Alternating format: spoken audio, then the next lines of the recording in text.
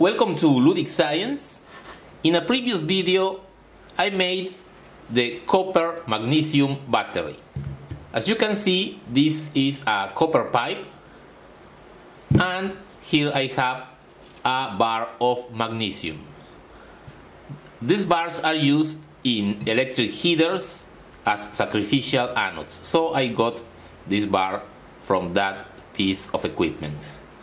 And the bar is inserted inside the pipe, and we have these plastic O-rings here because the two metals must not touch each other, so the O-rings prevent the magnesium from touching the copper pipe. And of course I have two wires that are the terminals of the battery.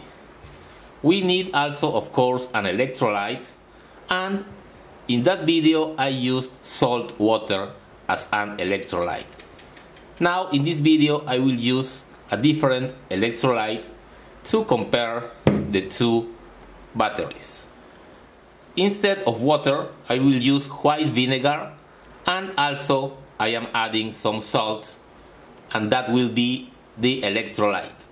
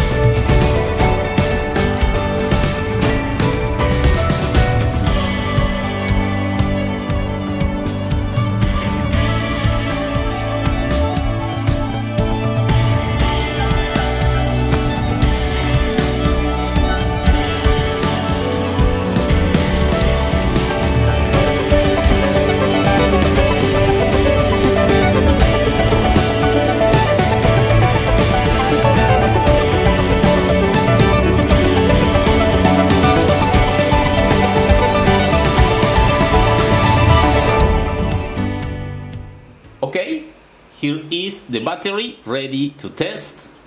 I put the electrolyte. You need to add salt until you have a saturated solution.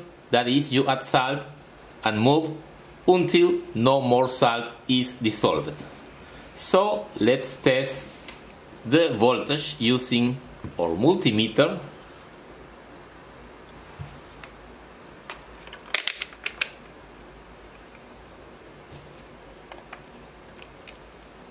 And we can see that we have 1.37 volts, a little bit more than with the other electrolyte. Now let's check the short circuit current,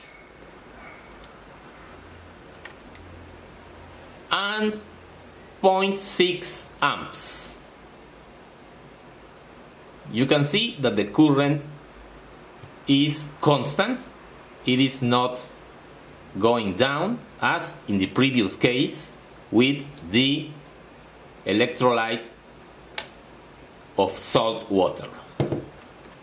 So we are getting a little bit more voltage. With the other electrolyte the voltage was 1.2, 1.3 volts, and the current was 500 milliamps, and that current was with two batteries in series.